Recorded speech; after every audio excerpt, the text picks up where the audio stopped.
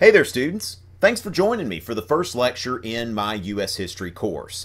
And in this bit, we're going to talk about Native American cultures from 1491 to 1607. These being symbolic years, 1491 symbolizing pre-contact Native Americans and 1607 being the first permanent English settlement at Jamestown. So really looking at Native Americans at the time of the European contact and shortly after, before the foundation of English permanent settlements. And I have a couple of objectives today.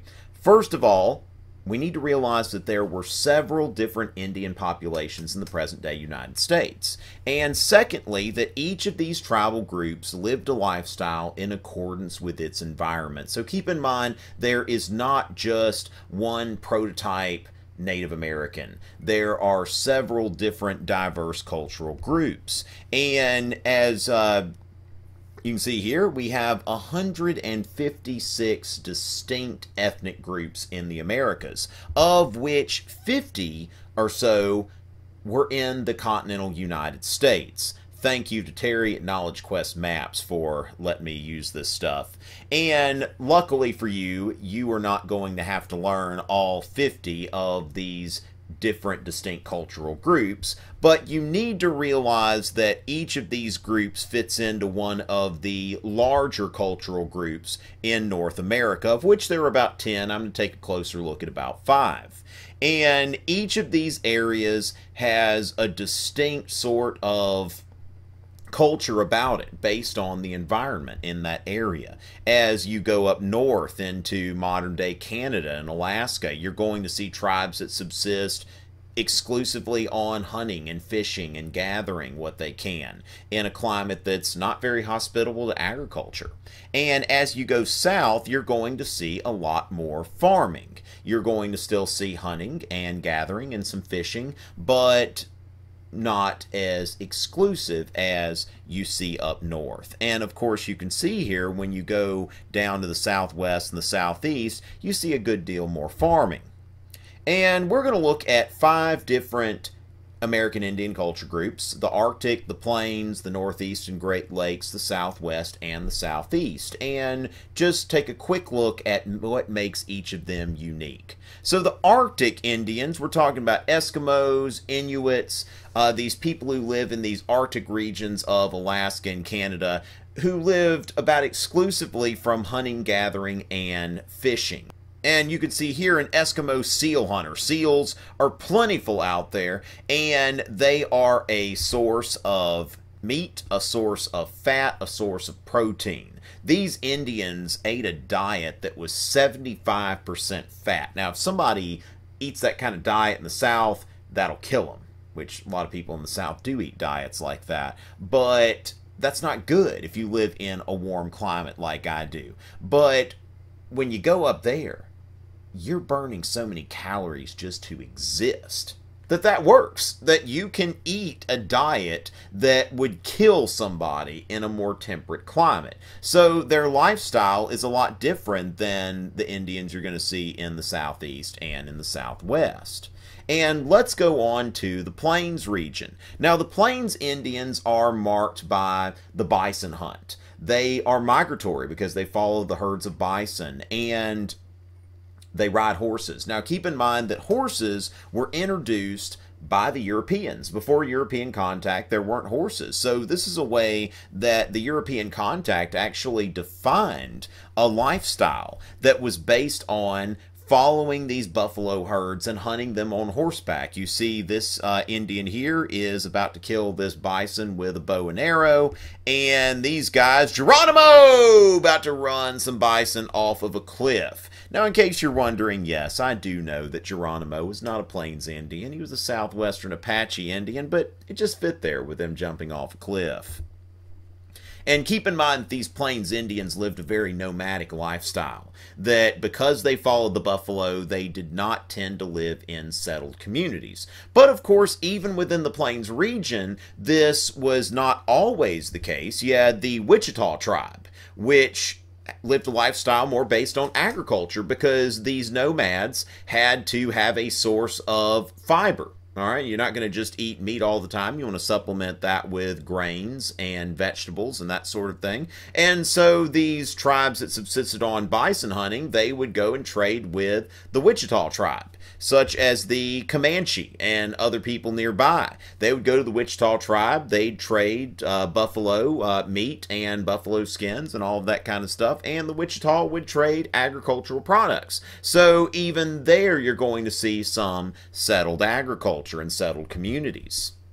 Let's go to the Northeast, where you're still going to see some hunting and gathering, but you're also going to see a lot of what we would call slash and burn agriculture that is not based on having permanent fields, but really just kind of rotating around here and there and planting things very simply just in the environment there. And then after a few years, after the soil becomes exhausted, you move on and you let nature replenish it, and maybe you'll go back there in another 20 years.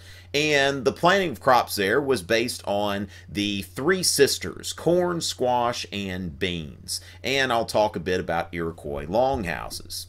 So these three sisters, you can see here that somebody is experimenting with Native American agriculture. And the three sisters, corn, squash, and beans. Now, I'm no scientist. I don't know all of the ins and outs here, all of the what have you and everything. But I do know that these crops can all be planted really kind of on top of each other, and they each will replenish each other. So corn, squash, and beans, and they're not really planted in rows. They're just kind of planted where they can be planted. So these were the primary crops that were planted by Native Americans, not only in the Northeast, but in other parts of the country as well. And you can see here the three sisters being commemorated on the back of a United States dollar coin. Now note here that there is a woman doing the planting, which brings us briefly to Native American gender roles. And men would typically do the hunting, and women would do the gathering and the bulk of the farming. So gender roles were defined by Native American cultures, and Europeans were kind of taken aback, because keep in mind that Europeans had a system of farming that was done by men, and they didn't really hunt because they had cows and sheep, livestock, that sort of thing. And so there were some misunderstandings. The Europeans thought that Indian men were lazy, that they overworked their women, which this was just, okay, well, the Europeans had gender roles and the Indians had gender roles, and they were just different.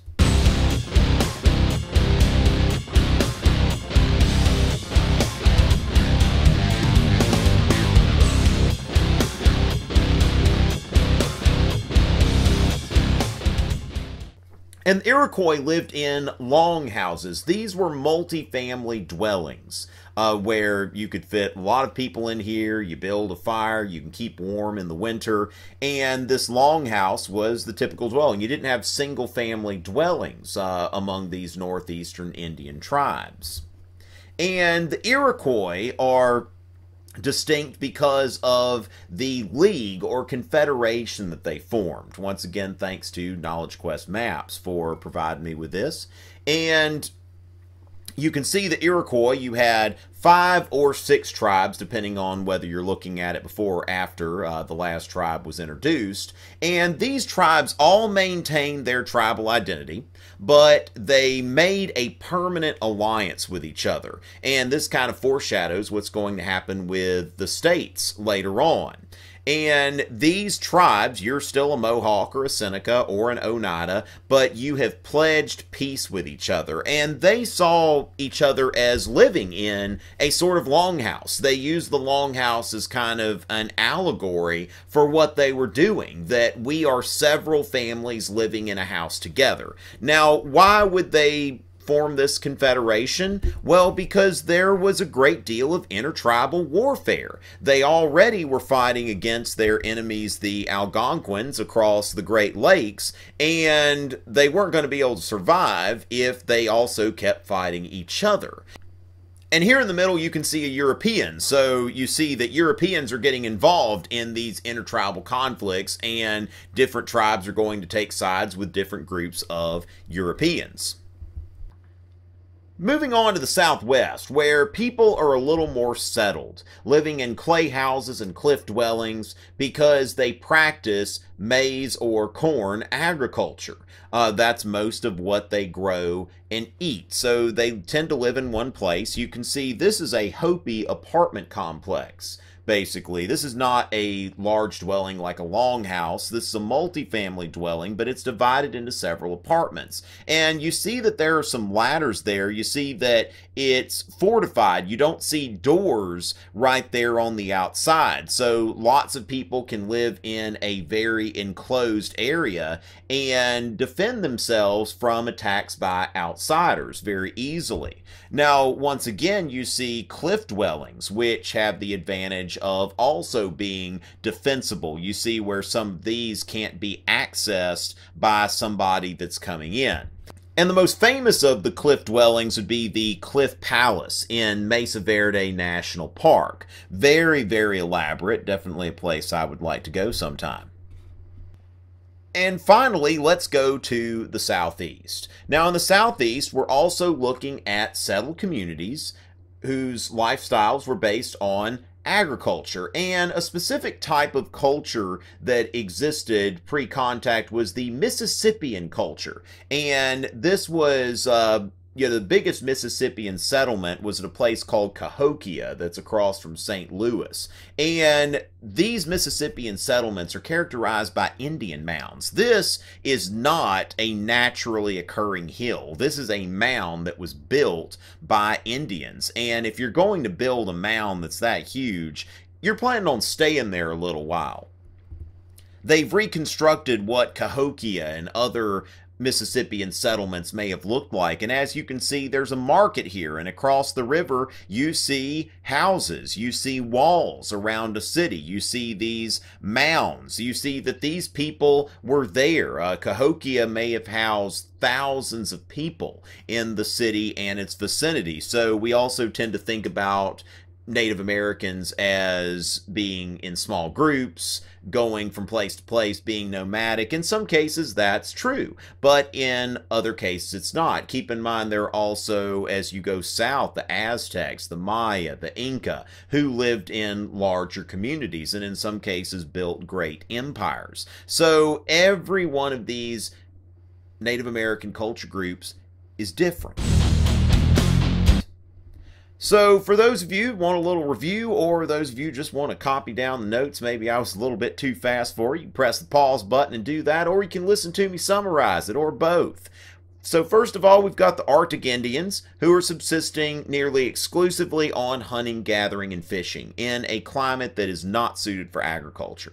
Then the Plains Indians, who hunt buffalo primarily, and are using the buffalo for, their houses, their food, really for everything. You go to the Northeast and the Great Lakes, and you still see some hunting and gathering, but also slash and burn agriculture, which is based on the cultivation of the three sisters: corn, squash, and beans. And remember the Iroquois longhouses and this sort of allegory of the Iroquois living not only in large family groups inside of a large house, but also living in this intertribal peaceful confederation. Then we look at the Southwest, we see clay houses and cliff dwellings, and people who practice maize agriculture. And then finally in the Southeast, more agriculture, more settled communities, specifically this Mississippian culture with its ruins at Cahokia and these mounds that there are several of them across the South.